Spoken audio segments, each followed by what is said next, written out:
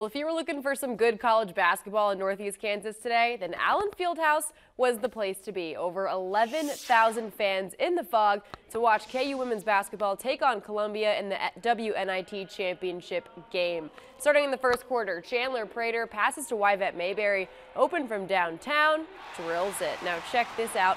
Off the missed shot, hustle from Prater, tiptoeing her way down the sideline, toss it down the court for herself, and she finishes at the rack plus the foul. 14-13 Columbia. Tiana Jackson in the post, and she puts it home. 17 points and 21 boards today. Absolutely absurd. KU trails 16-15 after one. Zakiya Franklin, full head of steam to the bucket, gets the tough shot and one. She had a game-high 19. Now she's in transition. Outlet pass to Prater.